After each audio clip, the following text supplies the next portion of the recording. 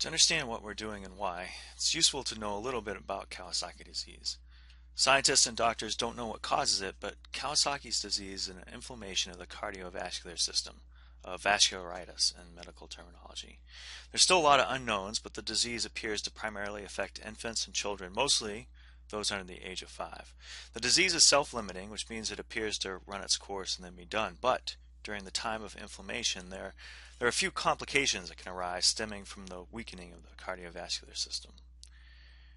If the disease is recognized in the very early stages, there's a treatment that can be given that has been shown to reduce but not completely eliminate the chances of getting these problems. And one of the primary problems is the formation of aneurysms in the coronary arteries.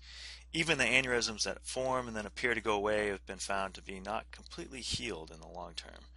And because of these long-lasting complications, Kawasaki disease is the leading cause of acquired heart disease in children in the US and Japan.